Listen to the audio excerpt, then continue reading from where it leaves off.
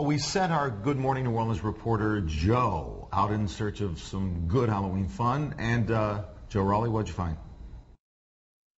Good morning, guys. You know, when I asked friends and coworkers about going to a local haunted house, probably 3/4 of the people said, you got to check out House of Shock. So that's where we are this morning. We are inside the House of Shock.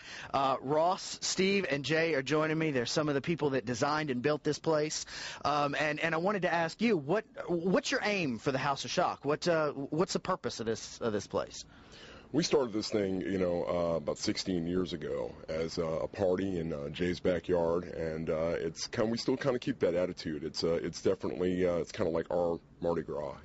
We have 300 plus volunteers that come and do this every year, and it's kind of just something that we do to just keep us sane. We all have regular jobs. It's like, our hobby really, but it just happens to be one of the best haunted houses in the nation. Thank you very much. Cool. All right, so Jay, tell me a little bit about where we are right now. And right now we're in the graveyard. Like I said, we started this 16 years ago to keep it New Orleans. We got a lot of New Orleans themed events in here. We have the graveyard, voodoo shop, French Quarter scene, swamp area, which you'll see soon. And other than that, we're like no one else. Believe me, it's not a haunted house. It's everything. It's a festival. We have bands, pyro, which Steve J does with the Saints game Monday night. You'll see some more later.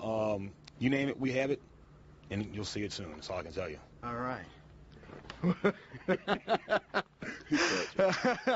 All right, so we are here at the House of Shock this morning. We are going to come back because there's a little bit of a show involved, not just the haunted house. We're going to give you a little bit of taste of what you're going to see when you wait in line before you go. And we do it 3 times a night with pyrotechnics. And like Jay said, we just did some stuff with the Saints on this last Monday Night Football game, which didn't help the victory department, but we're doing it again against the Packers. So what you'll see here today, this morning, you'll see again on Monday night, the 24th of November, against the Packers.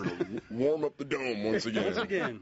All right, so they have guaranteed me that yes, I'll be warmed up this morning. So be sure to check that out. It's coming up in about a half an hour. So we'll be back in a few minutes. I love the House of Shock. It brings out the kid in me. A few years ago, I took a good friend of mine. He's like 6'6". I took him in there, and he screamed like a little girl. It was so funny. He said it's a place to keep your sanity. I thought that was interesting. The House of Shock keeps you sane? I don't know how. It made me a little crazy. I always have a method where I go in a big group and I sandwich myself right in the middle, and I think I'm safe, but I'm never safe. Like, they always come after me. Are you a shrieker? I'm one of those, obviously freaked out people. And all so the they actors. love to torture me. All the actors just come toward you and work you hard. We should go in and take a camera to see our reaction. And it's like, hello, how many times have I been here? I know it's fake and but still, I'm just freaked out. Well, certainly not.